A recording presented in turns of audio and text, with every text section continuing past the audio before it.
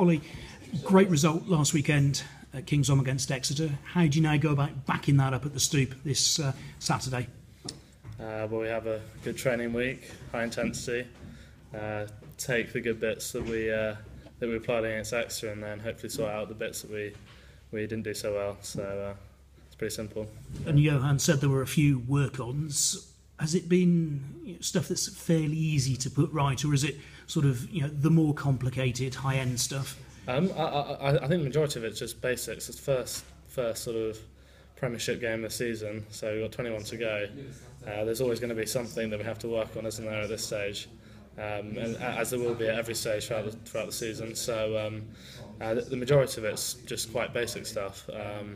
I mean, obviously there'll be elements to our structure that need enhancement and alteration, which we'll look at as well. But no, the majority of it is pretty simple. And what's it been like in terms of just the shift of attitude, which I imagine for an outside back is fantastic, because Gloucester seems to be playing with a bit more of a no-fear approach. I think Richard Hibbard summed it up as, and that's probably got to be music to your ears, hasn't it? Oh yeah, for sure.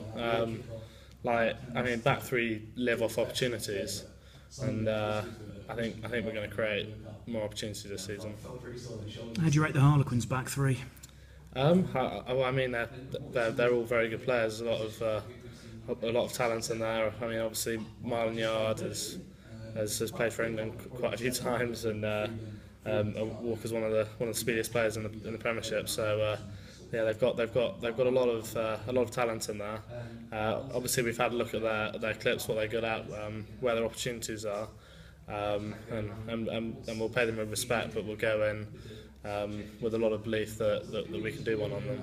And is that the sort of challenge you relish? Because you've been putting your name out there for a couple of years now in terms of what you can do in a Gloucester shirt, and you haven't shied away from anything. I like a one-on-one battle with an opposite man. I do like that, and getting one over him, and ultimately if all 15 of the Gloucester players outplay their opposite man, then we're going to beat Harlequins, aren't we? So it is something I relish, as I think everyone in the team does. So I'm looking forward to it. I don't know who I'll be up against, or what my role will be.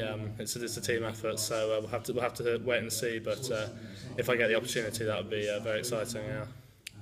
You talk about battles. Obviously, there's a battle for the shirt first. How pleasing was it to actually play the first game of the season, because you get the first opportunity to lay down a marker? That was pretty cool. Yeah, the Kingsholm crowd was exemplary on last Friday as well. So that kind of added a bit of that was a sort of cherry on top of it as well. It was great. It was great, and hopefully I did enough to sort of lay the foundations for playing again. So that's the plan. Of course, Mr. Sharple's working his way back to fitness. Yeah. But I suppose for all the wingers at the club, there's an opportunity, because post Johnny May, you will move up one in the pecking order. Yeah, I mean that's true. And I mean, obviously there is a battle for selection, but we're all part of the same squad, and I think that's the most important thing. And it's something that Johan's really enforces, that regardless of who's playing, there'll be a reason they're playing.